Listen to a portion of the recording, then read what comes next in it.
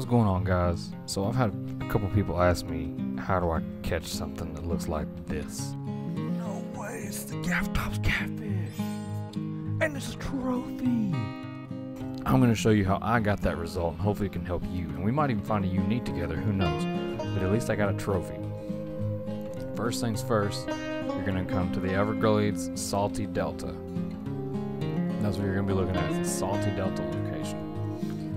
You're going to have, doesn't really matter everything, the only thing that really matters is shiners as the bait. That's one of their favorites. Shiners, small cut bait, one of those two. I found mine on shiners. You never know.